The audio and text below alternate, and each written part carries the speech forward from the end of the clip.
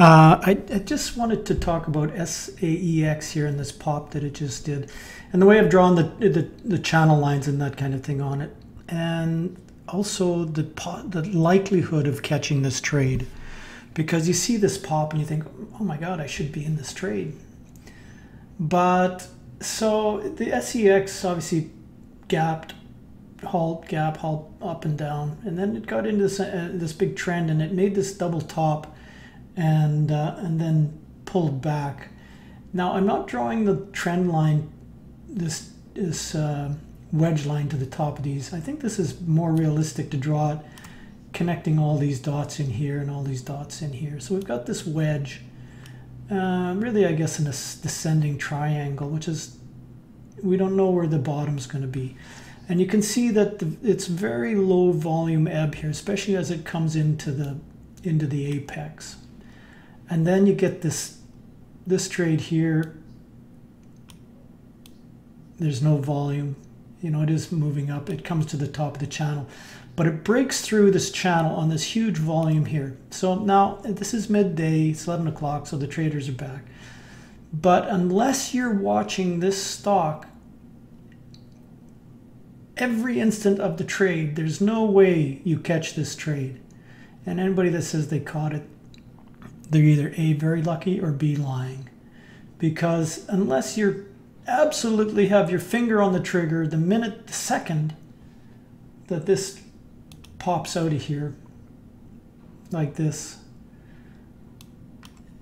and through, you know, within, you know, a minute, or like within seconds, this thing pops and then away it goes over 1830. You know, unless you're watching this absolutely every second of the trade, there's no way you catch this trade. So don't feel bad if you didn't catch it. I didn't catch it. Mind you, I was doing something else. I wasn't watching it.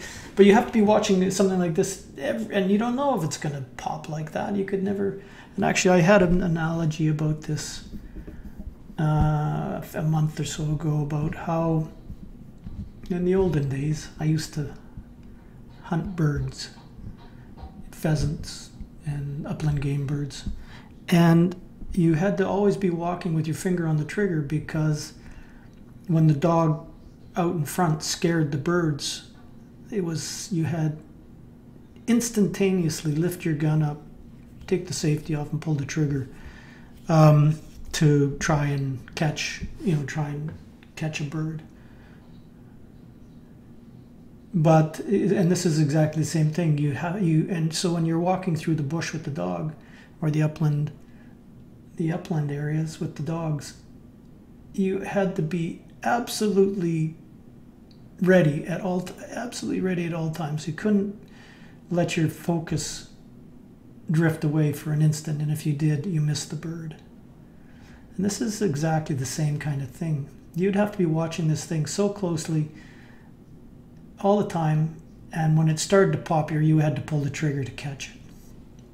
So don't feel bad if you missed it, and now you don't want to chase it.